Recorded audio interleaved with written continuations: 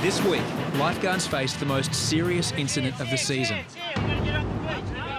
A man is dragged from the surf. No pulse, no breath, 12. no life. Clear, unclear.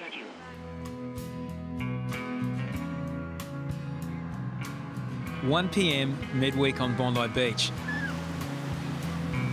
A small crowd, gentle surf, perfect conditions. So good. Beautiful day, huh? Oh, sensational. It's not the time when you'd expect things to go wrong.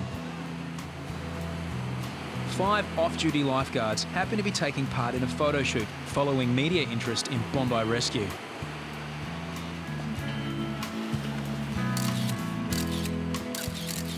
Amongst them is Hoppo, the boss, and Corey, one of the most experienced lifeguards on the beach. Halfway through the shoot, a dramatic event unfolds right beside them.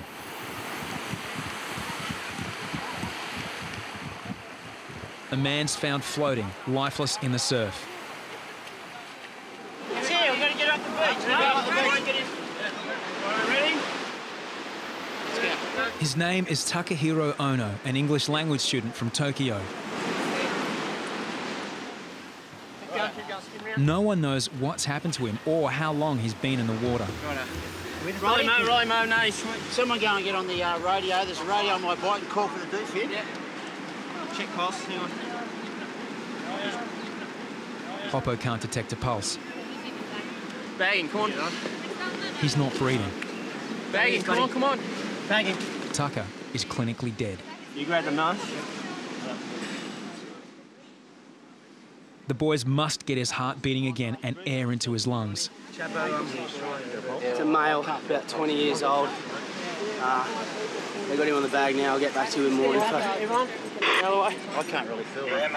Danny arrives with a defibrillator as Corey starts CPR. 1, 2, 3, 4, 5, 6, 7, 8, 9, 10, 11. Get a towel. Yeah, I got it. Luke, what? Give a wipe. Taka still has no pulse. Stand clear. Watch out. Everyone stand clear. Thieves. Thick man. No touching. Stand clear. Stay clear, unclear. Ready? Do not touch patient. Analyzing rhythm. The machine reads Taka's vital signs. Do not touch patient. Analyzing rhythm. Check pulse. If no pulse, give CPR. Check pulse. If no pulse, give CPR. I can't get one. Start CPR. The defib doesn't work on Taka first time. 3, 4, 5, The machine needs time to recharge. Corey continues CPR. 11, 12. The ambulance has been called, paramedics are on the way. Just, if you need anything else, give us the yell. Yeah, copy that, Chapo. 12, 13, 14, 15. It's 4 minutes since lifeguards got to Taka. 1, 2, 3, 4, 5, 6, 7, 8. The machine needs time to establish whether he has any heart rhythm. Stand clear. Clear, unclear. Do not touch patient. Analyzing rhythm. Taka's had 2 shocks. He's in spasm. Patients rarely survive if they need more than 3 shocks. Taka's been clinically dead for at least 4.5 minutes. He has 1 chance left. I've lost it. Stand clear. Stand clear. Do not touch patient. Analyzing rhythm. The 3rd shock has finally had an Do effect. not touch patient. Analyzing rhythm. I won't shock again. Trying to breathe. Still stand clear. Stand clear. Analyzing rhythm. Breathing now. It's all right, mate. It's Check all right. pulse.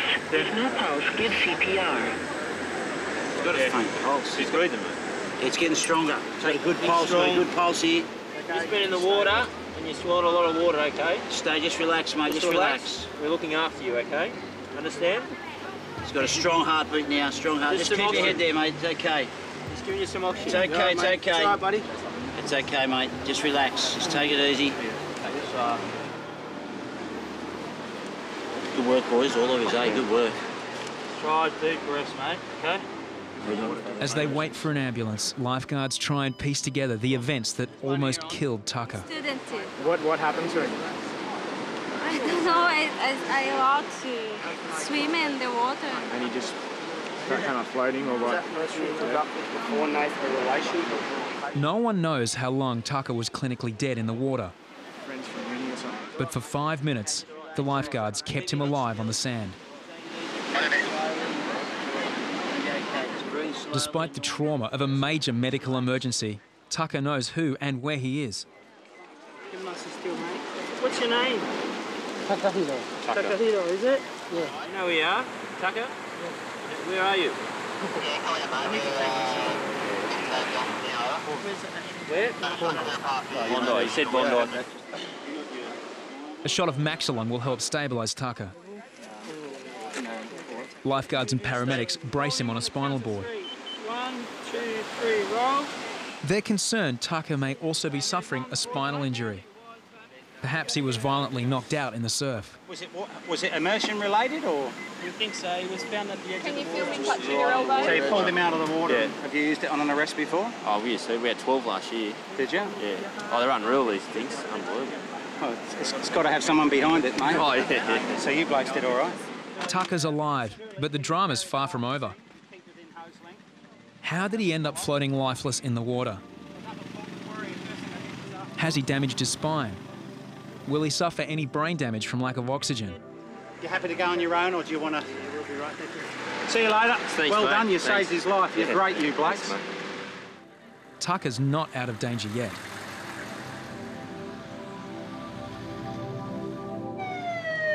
Taka's being rushed to hospital after lifeguards brought him back from death. Hoppo's conducted scores of resuscitations, but Taka's ranks as one of the most dramatic. 3 shocks and a fair bit, eh? 3 shocks a fair bit. Pretty much, if that third shock didn't work, it would have been starting to get out to that time where we're really going to start pushing and getting back. It came back really strong, real quick, the pulse, and usually that's a good sign. A dead look is a real weird sort of look. You know they're basically dead when you see them. And to actually know when you can't feel a pulse, watch the defib shock them, and then actually get them back breathing and with a pulse, it's like it's an amazing feeling that you probably can't really describe in words, that how you really feel. And I know the guys, after we do it, we have a debrief, and the buzz around that, you know, you've just revived somebody is absolutely amazing. Younger lifeguards Nathan and Whippet are still coming to grips with what happened. But how lucky was it that we were doing that photo shoot thing and like to have Hoppo down there and Everyone was on it straight away. It's good. yeah, 5 of us in the first 5 seconds. It was good. Hoppo and Corey was sick, but how onto it are they? It was good. He was talking to him though when you got him on the bike and that, eh? Mm-hmm. That's unreal, eh? That's great. Seeing the shocks when it shocks them and they do that move, that's the first time I've seen it. Yeah, well, that's the first time I've seen a big shock like that. After 2 shocks, he got a pulse again, I think, and then it went again. So in the third one, and that snapped him back. Kind of quick. What did he say when he come to? I think he said sorry, eh? As the boys debrief, Taka arrives at St Vincent's Emergency. Yeah, ladies and gentlemen, you heard the story. Pass it across. This is Taka Horror. Taka Horror is a 24-year-old male who was surfing at the beach. He was found at the edge of the water. The lifeguards brought him back onto the beach. They put the monitor on him because he was unconscious. They noticed that it was a VF. They shocked him 3 times.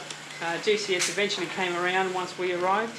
He's complaining of pain to his right shoulder and left chest. He speaks Japanese, learning English here in Australia. So maybe some of the questions you have to re-ask. But what happened to Taka? Swedish tourist Isabella was the first to find him lying in just a foot or 2 of water. Yeah, and I saw a guy was like, I thought he was joking or just swimming around because he was like, But then he was like turning around and also his eyes was like wide open. It was, then I thought, shit, so I was like, are you okay? And I pulled him up. he didn't answer, so, and his head was... Very well. He did a good job. But he was dead. He was dead. He was dead. Oh, shit. So the defib shot 3 times. We had to shock him 3 times to get the heart going again. So it was good. You did a good job. Thank you.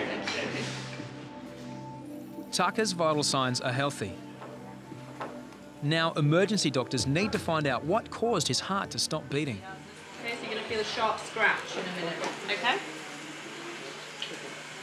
Do you remember what happened in the surf? Maybe?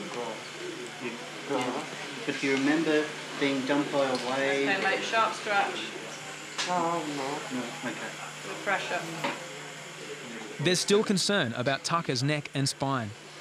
Okay. Is it sore here? Sore in your neck anywhere?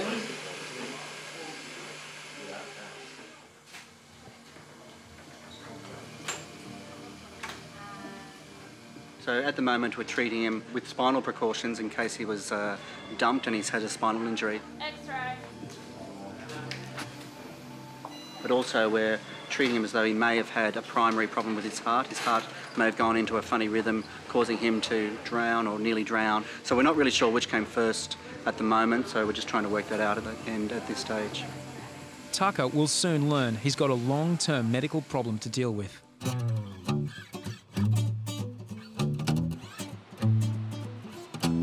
The passing of a Bondi summer is marked by a series of noteworthy days. Christmas, New Year's, and on January 26, there's Australia Day. Improvise. Look at that. Just putting together our megaphone holder so we can yell at people that are doing the wrong thing. Testing, testing. Hello, happy Australia Day. There we go, a good response. The flag-raising ceremony at the local council is always conducted by a leading citizen. This year, Hoppo does the honours in full uniform, including the formal black thongs. Oh, I love the lifeguards, they're great. They're all so fit. I try and keep up with them when I'm running on the beach, but it's not a hope.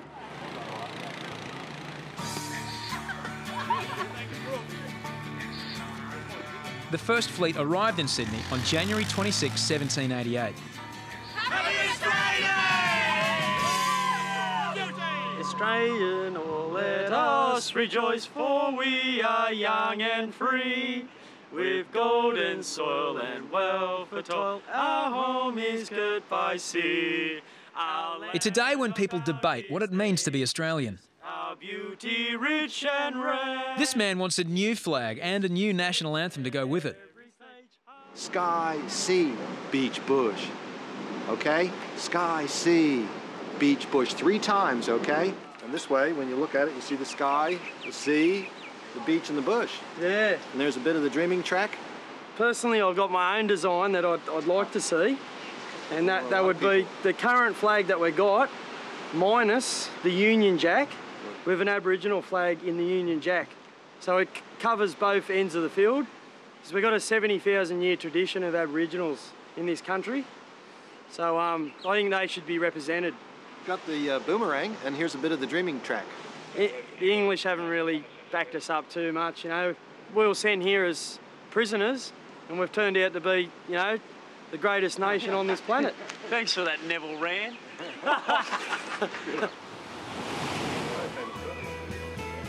At the north end of Bondi, another new tradition is gathering support.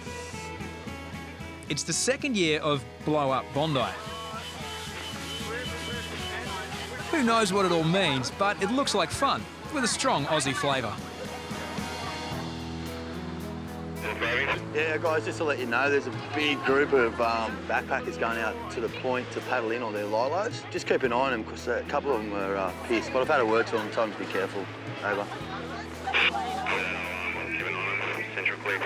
Righto, north clear.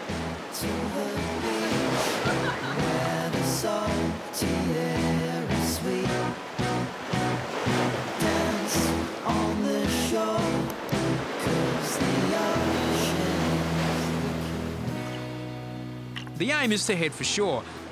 At the moment, they're making good progress towards New Zealand.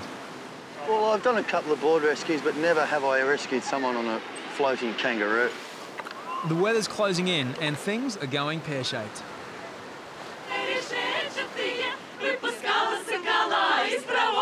On the beach, lifeguards are being entertained by a choir supposedly from a Siberian tractor factory.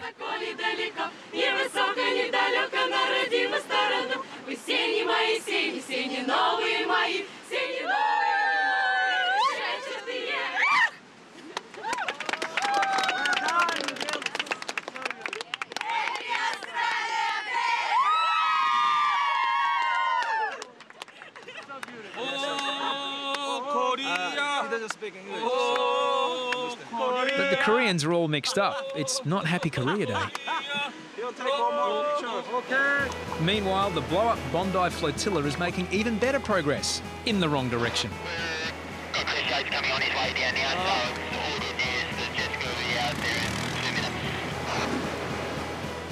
Yates is going to the rescue.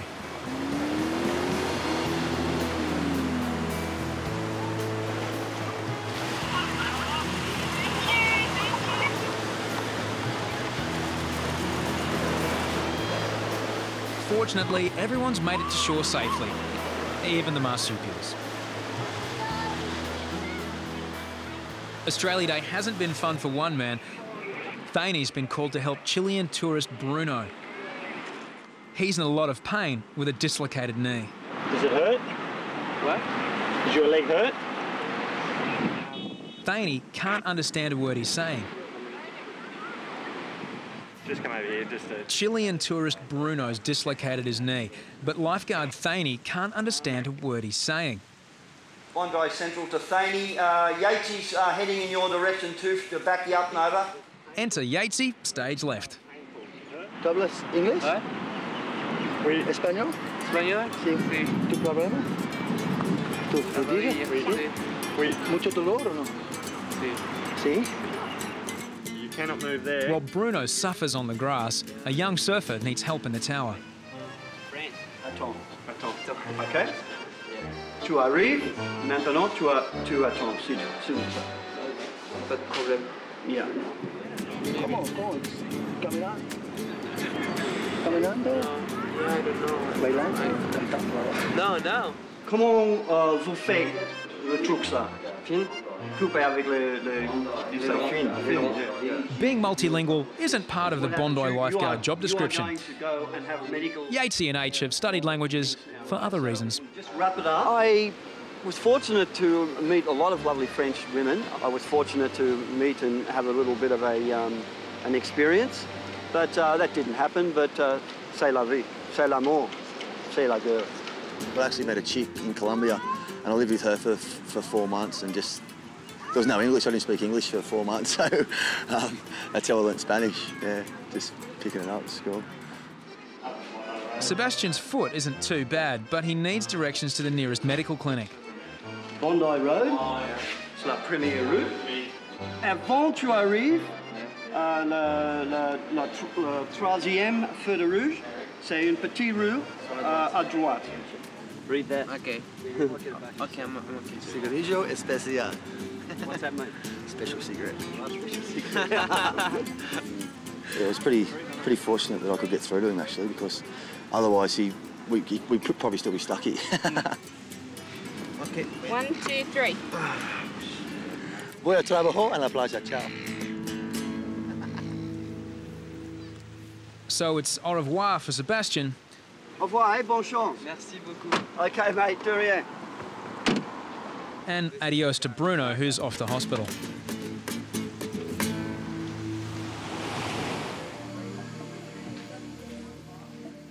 Japanese language student Takahiro Ono is being visited by a fellow student and his English teacher. Hey, Takahiro. Sorry. Sorry. It's so Japanese. Sorry. What happened?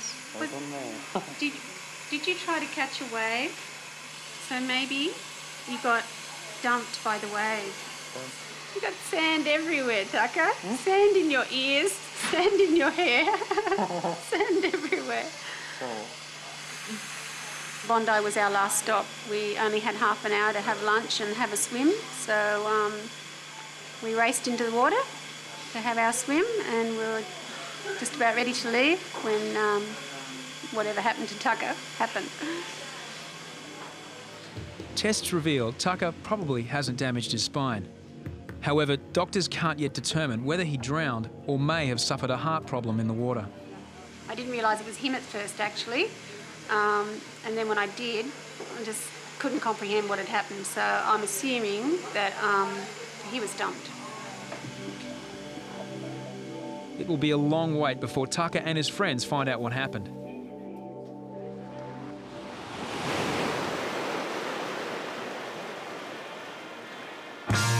Being a lifeguard demands peak fitness. I love my training.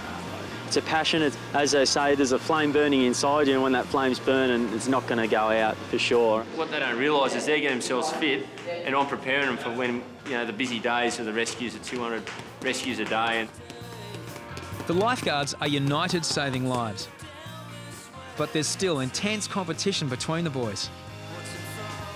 Sometimes you don't want to train, but somebody else is training and you think, oh, I can't let them get the better of me, so it drags everyone into it. It's a bit of competition there. The young blokes try and push harder to knock the old blokes off their perch. Soon, they'll compete against each other in a gruelling run, swim and board race called the Lifeguard Challenge. There's a few little grudge matches. I think, although he denies it, I think Andrew Reid's kind of hoping to beat Corey Adams. I have heard that he's training very hard, and so he should be. He's got little or no athletic ability, so I think he should be training the house down. Me, I'm on an extended taper. It's been going for about 8 years now. Secretly, everyone sort of says, oh, I'm taking it easy, I'm just going to go easy, I'm going to go slow, but when the race actually comes down to it, I think everyone sort of has a pretty good go. Next on Bondi Rescue, the boys show us what they're made of in the Lifeguard Challenge. Come on, Ru! Where's my boy? See you goes now, boy. Corey and Reidy go head to head. He hasn't beat me in anything ever in his life. And Taka discovers his heart could stop beating again at any minute.